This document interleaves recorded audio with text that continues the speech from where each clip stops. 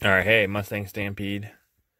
Going to be upgrading the interior lights on the 2005 F250 6-liter diesel. I've already opened up the dome light and pulled that light out there. These are Mars Auto LED lighting. I found them on Amazon. There is the part number if you need them for a 2005 F250. This is a 4-pack. Also got the Mars Auto LED lighting,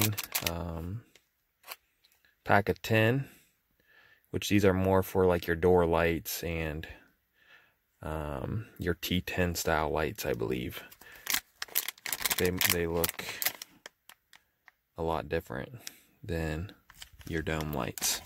So I've already taken a picture of the dome light just by itself, and then I will install the LED and take another picture, and then I'll begin on the next set of lights. So it's kind of going to be a lot of start and stop in this video, but it's so you can see before and after.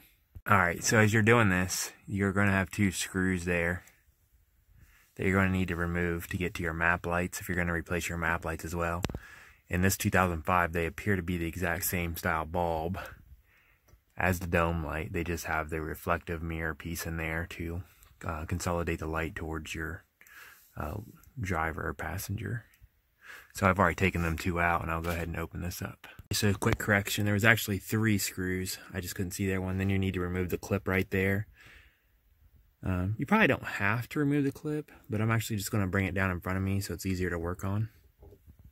Alright, so here is what the LED ones look like compared to the stock ones. This is for your dome and map light on 2005 F250 diesel. Alright, this is the back side. There's 3 screws. Remove this from your roof. These little clips go in there and basically protect the, or well, actually it's like the reflector for your map light. Or whatever for both sides. So I'm going to be installing an LED there, and then the LED on the reverse side for just the dome. And then I'm going to screw it all back together. And I'll close with a after photo of the dome light. And then I will go ahead and turn on the map lights too, just so you can see them. As always, thanks for watching. Alright, so here is the LED dome light. It's going to be pretty hard to see, and I am still going to take a picture.